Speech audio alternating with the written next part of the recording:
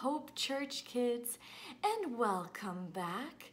I hope you are having a wonderful long weekend and have a good day off on Monday. So we are going to continue our stories.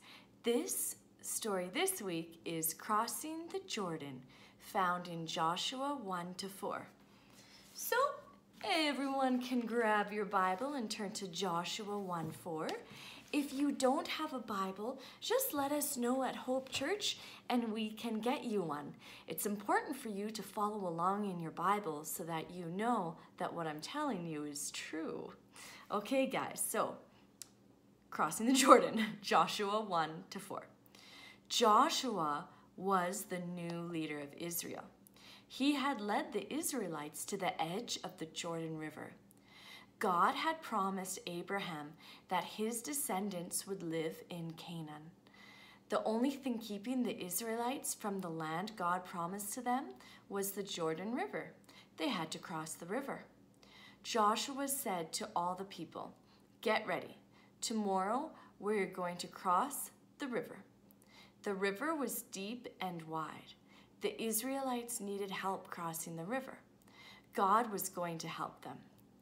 God gave Joshua and the other leaders special instructions for crossing the river. They did everything God told them to do. Some of the men carried the ark of God ahead of the people. The ark reminded them that God was with them. The men carrying the ark walked to the edge of the river. Joshua said, "Listen, God is going to do something great.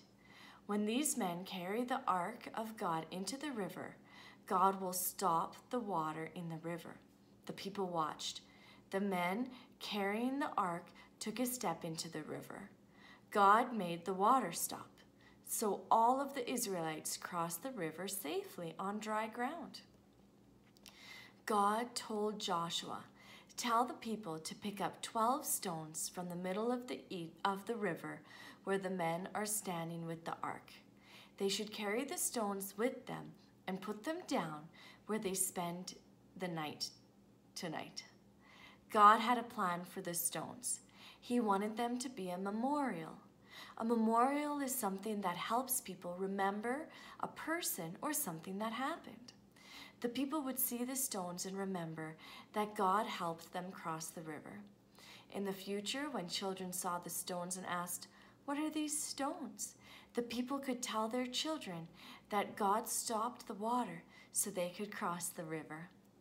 The Israelites did exactly what God told them to do. They picked up 12 stones and made a memorial. The men with the ark crossed the river and the water began to flow again. The river was wide and deep, like it was before. At last, God's people were in the promised land. Yay! We made it! They made it! So God was with Joshua and the Israelites as they went into the promised land. He showed his power to them so they would trust in him. When Jesus came to earth, he showed his power so people would trust in him and be saved from sin. Okay, guys, we're going to do our Bible verse, Philippians 4:4. "Rejoice in the Lord always, and again I say rejoice. Rejoice in the Lord always, and again I say rejoice. Rejoice, rejoice, and again I say rejoice. Rejoice, rejoice, and again I say rejoice. Rejoice in the Lord always, and again I say rejoice." Can you speak it now that I just sing it all the time? Philippians 4:4. "Rejoice in the Lord always, and again I say rejoice." Shorter that way, hey? So guys, we're gonna do our music video next, and then we're gonna do our craft. You know what? If you have a favorite Bible verse, why don't you let us know at Hope Church, and maybe we can memorize that Bible verse for the month of June. So let us know at Hope Church what your favorite Bible verse is, and maybe we can pick one of them to memorize for June. I hope you guys have a really good week and a really good day off on Monday, and a good time when you go back into school or into preschool. next Tuesday and next week. And we'll be praying for you guys here at Hope Church. See you next week, guys. Bye.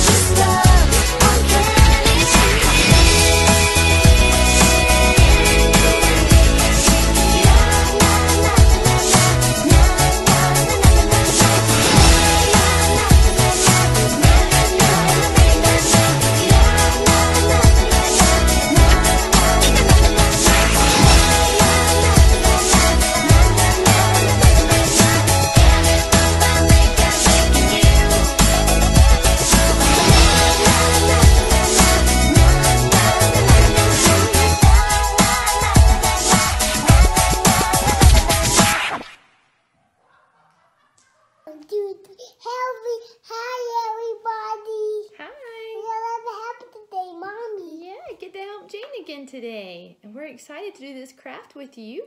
But that's why we didn't. Well, today we're talking about when the Israelites crossed the Jordan River and God made the water stop so they could cross on dry ground. And it's a really cool story. It's just like when Moses parted the Red Sea and God stopped the water then. And God shows how powerful he is. And so once they crossed, God gave them instructions to pick up 12 stones so that they could build a memorial. And a memorial is something to help you remember something special that happened. And in this case, God wanted them to remember the time that he helped them cross the Jordan. And we have, this page is in your craft kit. You'll find it in your craft kit. There's a Bible verse on it, and it says, "So that all the peoples of the earth may know that the hand of the Lord is mighty." That means that God is very strong. And that comes from Joshua 4, verse 24. So if you will get your craft kit out, and you can find this paper, that's what we're going to be doing today, and so it can go into our binder when we're finished. And the first step, well, actually get the paper out, and also you need to get out some Fruit Loops from your craft kit. Yeah, they're in your craft kit. And then you will also need some glue and some crayons. We're going to do the Ten Commandments. We did do the 10 Commandments, that's right. So if you will, get your crayons out and your paper, and the first step is to color it. So we will start with that.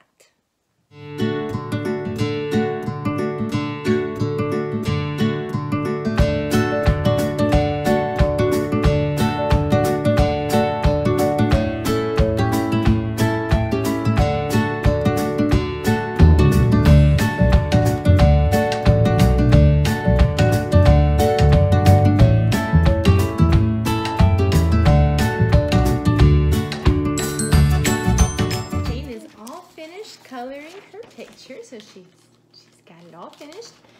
And for the memorial, they used 12 stones, and stones are very heavy, so we can't exactly glue 12 stones to our paper. But the good thing about art is that you can be creative. And so what we're going to do is we're going to use these Fruit Loops as our stones. And we need 12 of these to build our memorial. Okay, so we can count out 12 Fruit Loops. That's 1, 2, 3, 4, 5, 6. okay, team, that's 12. Okay, so you count out 12 of yours, and then we're going to use our glue, and you can make the memorial. So what we can do, Jane, is we can sort of stack them like a wall or something. You can make them look like that, however you want your memorial to look. And then we have to let the glue dry so that they will stay on the paper. I'm doing good. You're doing a great job. All right, so we have 12, and it looks like this. And we were going to let it dry. It's like Jane's going to do another one. And after it dries, you can put it into your binder. And that way you can use it to help remember the story about whenever the Israelites crossed the Jordan River and God made the water stop so they could cross.